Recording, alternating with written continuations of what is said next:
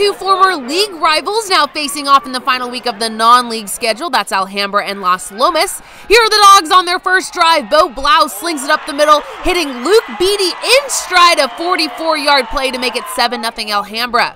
First Knights possession now. Dylan Thomas hands it off to MERCADO. A good pickup there. Roman taken down just short of the goal line. So Thomas finishes the drive with the keeper. It's 7-all with 7 minutes to go in the first. Back come the Knights. SAVA POURIDIS gets the handoff at midfield and takes off. This is a 44-yard play for the Knights workhorse, leading to a touchdown. Las Lomas goes on to take the 28-7 lead. Final minute of the first half. BLAU with some time in the pocket. He sidearms a 32-yarder to Logan Thompson. Logan hauls it in. Alhambra cuts the Knights' lead to 15. BLAU makes it a one-score game. Darting for the corner of the end zone, the Knights now lead it by 8.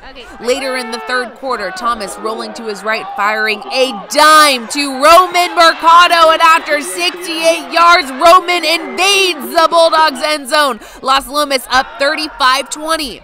SAVA POURIDIS with a couple of tutties as well. A 12-yard score after the short pass from Dylan Thomas. How about that sophomore quarterback tallying up 223 yards and 4 touchdowns? And that is this week's Mattress Firm Peak Performance. The right mattress matters. To reach your peak performance, visit a Mattress Firm store today.